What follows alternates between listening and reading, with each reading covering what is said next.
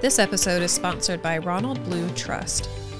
Have you always wanted guidance with your financial planning but haven't been able to find someone who shares your biblical viewpoints? Ronald Blue Trust is honored to have the privilege of serving women from all walks of life, professionals, mothers, daughters, retirees, widows, and students across the nation by providing biblically based wisdom for their finances. Ronald Blue Trust advisors work hard to provide as many useful resources as they can to guide you and your family in gaining clarity and confidence and leaving a lasting legacy. For more information about Ronald Blue Trust, visit forwardwomen.org/ronblue. That's the number 4, WORDWOMEN.org/RONBLUE. Welcome back to Work, Love, Pray, Real Talk Grounded in Truth. I'm Jordan Johnstone. If there's one thing the pandemic and 2020 taught us, it's that everything can be changed in the blink of an eye. Things we all took for granted, like grocery store trips, our kids going to school, being able to go to restaurants or concerts, all of those normal things were removed from our lives for months, along with many other regular facets of our lives. And I know for me personally, one of the first things that I worried about with the pandemic was money. Would my husband still have his job? Would I still have a job? How would we afford things if one of us got sick and wasn't able to work? Where would we find room in our budget for the inflated costs of things? And I know I'm not alone in feeling that. And actually, the Washington Post said in an article that around 25% of women in the workplace say they are worse off financially since the pandemic. And that's thanks to rising costs of everything. Then partnered that with having to juggle even more every day and then somehow squeeze in that full-time job that's supporting everything. When you're in the middle of or just coming out of a trying situation, like pandemic, hearing about financial planning and getting ready for retirement might kind of feel like salt in your wounds. But if money was discussed more openly and confidently, I feel like many of us might have had different reactions and experiences with the pandemic. The good news with anything financial is it's not too late to start. In your early 30s and you've never had a savings account, you can start now. Getting close to the top of that corporate ladder and feel like you're kind of a little bit behind on retirement planning, you still have time to get working on that. Joining me today to talk through financial planning and thinking ahead for retirement is Judy Hulsey with Ronald Blue Trust, who is Forward's digital sponsor this month. Judy is a private wealth advisor with Ronald Blue Trust and has been in the corporate and financial world for decades. She has been through the ups and downs that money and financial stability often drags us through, and she is here to share her advice for planning for the future, no matter where you are in life. So, Judy, thank you for being here today. Thank you, Jordan. It's special to be with you and your audience. Well, coming out of the pandemic, what are some of the biggest reasons that people are coming to Ronald Blue Trust or maybe even other financial advisors, in your opinion?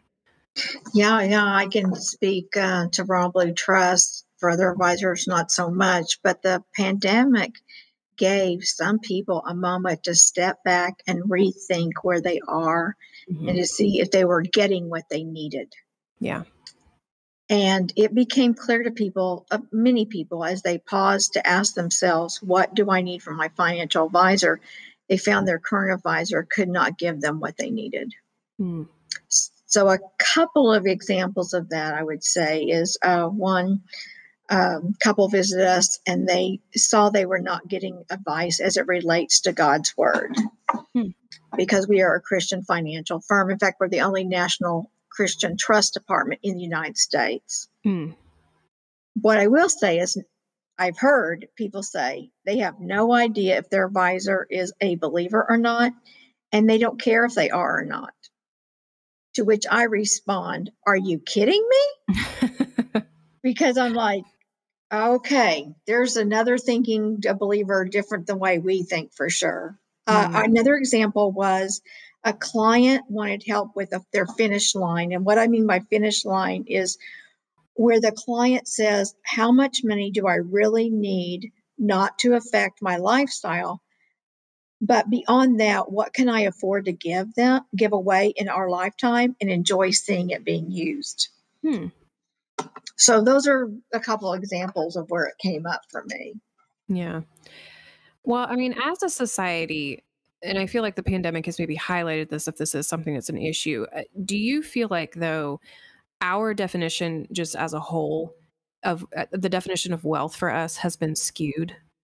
Yeah, it's been like that way yes, it's like that for a long, long, long time. We're saturated in our culture with noise. Mm, Noise from business channels, billboard, newspapers, magazines, our friends, and our financial advisors. mm, The industry as a whole doesn't make the most important thing the most important thing. mm, And money competes for our heart.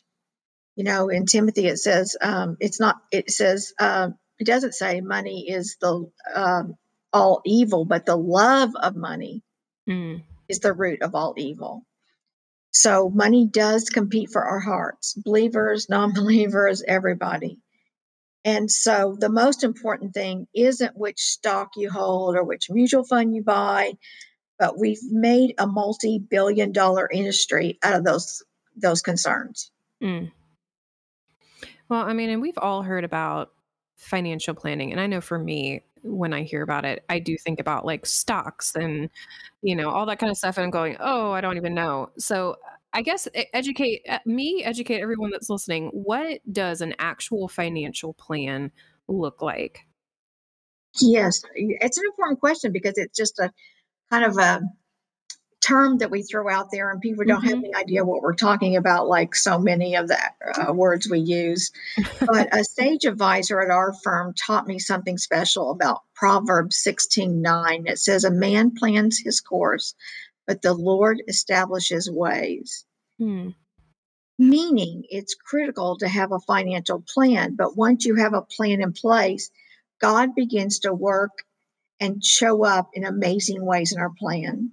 Mm, So, to understand where a financial plan fits in the context of your life, we want our clients to have confidence and a clarity around their finances.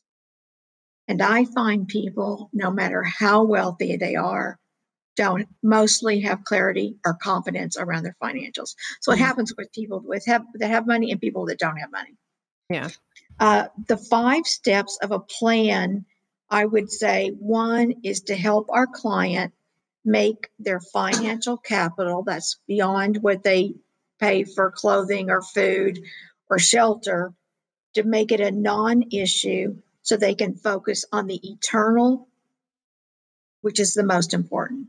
Mm, The second thing we do is we help clients understand the importance of investing, not just their financial assets, but also their social, which is their character qualities necessary to build effective and be productive, and their spiritual qualities. mm, So it's just not the financial, it's the spiritual and the social as well. Third, we help clients with the context of financial decision making. People are lost in swimming and making good financial decisions. And we want to help them with that. 4, most people put financial planning at the bottom of the pile, so it never gets done. mm, So we want to help clients slow down their pace by simplifying their financial lives. And that's critical because we're all moving too fast. I heard a quote, I think it's by Carl Jung. It says, "Hurry is not an instrument of the devil, it's the devil." mm, And that has spoken to me for 30 years, and I still work at it.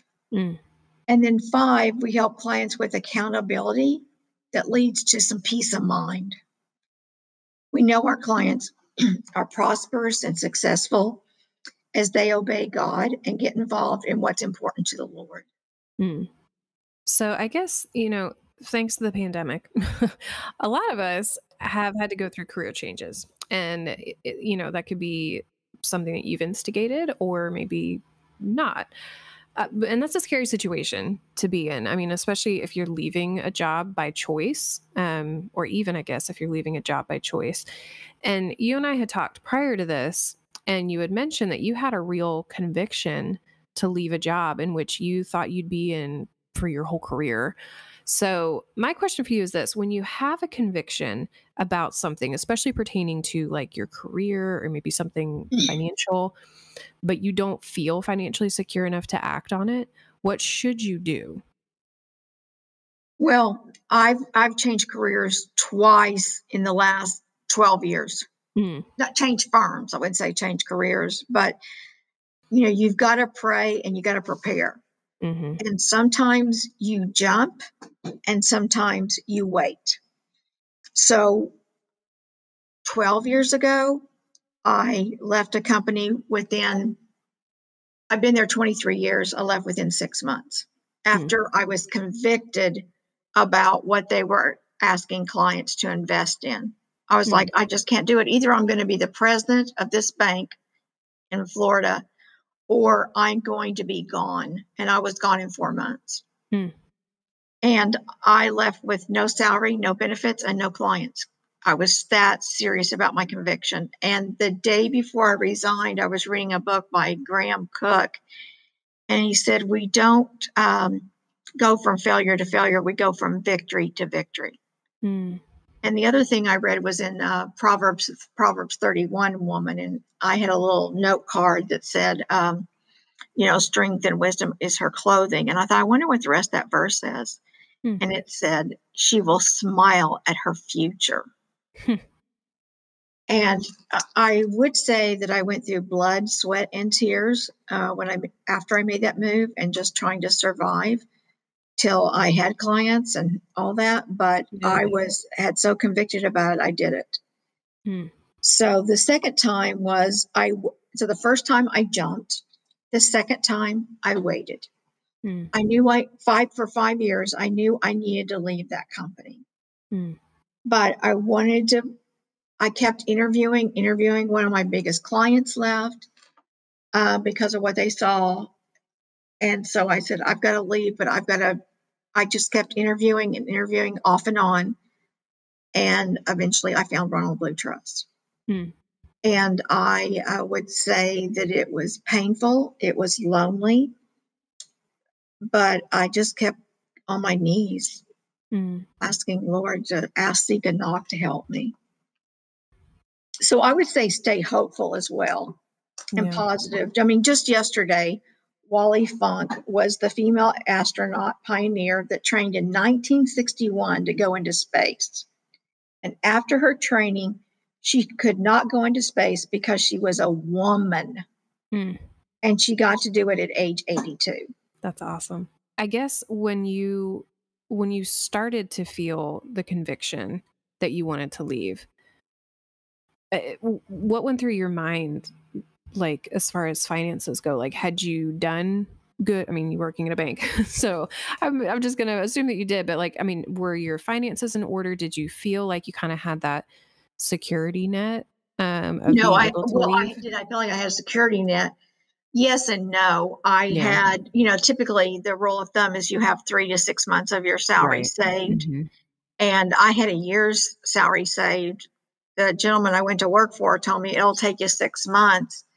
And it took me way beyond 6 months and a Yeah. year. So Mm. then I'm into some of my retirement.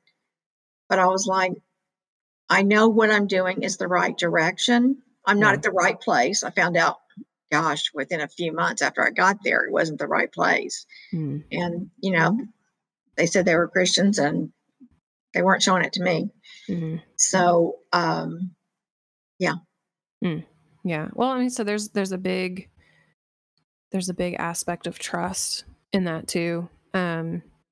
Trust that what you're hearing and what you're interpreting is correct, but then also trust to act on it. Yeah. And get wise counsel. hmm Yeah. Well, so I think our listeners are probably a little bit all over the place in terms of where they are, both I feel like in their careers right now, and definitely I think in financial planning. So, while we have you, I would love for you to share one piece of advice that you would give someone in their 20s, 30s, 40s, 50s, and beyond pertaining to financial planning and just being financially secure. Yeah. Yeah. Yeah. Yeah. Yeah. Well, it's hard to come up with one because the starting place is the most important. Right. And in my 20s, I would say always spend less than you make. Mm-hmm. Always spend, if you practice that, practice that, practice that. And I have to give you a second one in the 20s, but it's so easy to get in debt because you just got out of college, Mm-hmm. you just started working, and you're like, oh my goodness, I still finally have a paycheck, and there's a lot of lending institutions that are happy to give you, mortgages, second mortgages on your home and credit cards. And it's hard to recover from that. Mm-hmm. So I would say spend less than you make and stay out of debt. Yeah. In your 20s. In your 30s, this is a 20s and 30s thing. Take your savings on your overtime and get out of debt if you're in your 30s and you're in debt. And so that's really critical in your 30s to save, save, save. Mm. I like to see people start saving in their 20s because they have a big advantage because of their time to be in the investment world and earn more because of the timeline. Yeah. But those would be, I have to say, 2. Spend less than you make and start saving. Well, 3, and stay out of debt. And you and I, when we talked earlier, you had mentioned something about if you saved a certain amount when you were in your 20s, you would have X number of dollars. If you're 22 and you save till you're 32 and stop, and you put in $2,000 a year for those 10 years, then that's person 1. Person 2 starts saving at age 32, $2,000 until they're 65. So big difference in $10,000 versus 32 to 65, saving $2,000 a year. The person that started at 22 and stopped at 32 will have more money than the person that put in at 32 and saved till they're 65. Mm-hmm. That's huge. Yeah. So in your 40s, I would say don't overfund your retirement, because I see a lot of people put all of their savings in their retirement plan and they don't have any savings outside. Mm. In your 50s, I would say diversify your investments for sure. You need to make sure you're diversifying. A lot of people own their business and all their assets are tied up in that, or they just don't have a good asset allocation. And then in your 60s, I'd say be generous. Experience freedom and options as you grow older. And then we have one for our 80s is enjoy the trip. So you earned it. Yes. So when it comes to retirement, because ultimately, I mean, that's where we all want to head toward. I mean, I feel like that's where we're all working forward towards. I feel like there are 2 big questions about it that we all will juggle with. And the question is, when do we retire and how do we retire?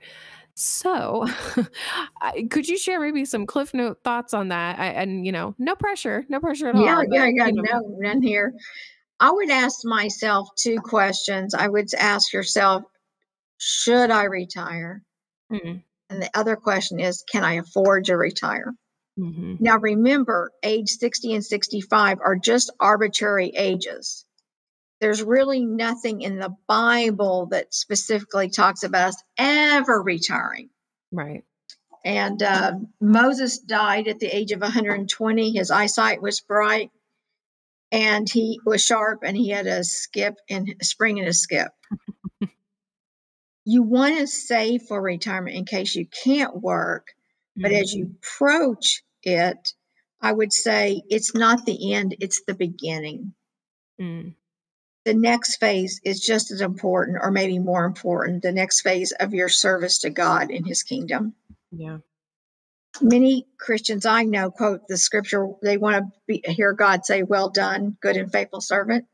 But what I love is Ephesians 2:10, where it says we are God's workmanship, created to do good works that he prepared for us before creation. That I get excited about. So as we close, I have started asking our guests this, and I love ending with it. So I'm going to ask you, if you could say only one thing to a woman in the workplace today, what would that be? Well, because I'm a financial planning firm, I'm going to give you financial planning advice because you'll get a That's fine. perspective from everybody. But I would say make very sure you're with the right advisor. Most believers are not with someone that knows the Word of God. And I know Christians that say the last thing I want to do is work with a believer. And we've all been burned with other believers that have hurt us in the name of Christ, which breaks my heart, but it happens. But I know most advisors couldn't find the book of Matthew. So, I would say persevere in that. It's difficult to find a good, qualified advisor that cares more about you than what they're making. Well, thanks so much for joining me for this conversation with Judy. For more information about today's episode, go to forwardwomen.org/Judy. That's the number 4, WORDWOMEN.org/JUDY. If you enjoyed today's episode, be sure to subscribe to Work, Love, Pray on your favorite listening platform and leave a review. Your review will help more people discover Work, Love, Pray, so your feedback is greatly appreciated. As you move forward on your journey to work, love, and pray well, don't forget to make time for real talk grounded in truth.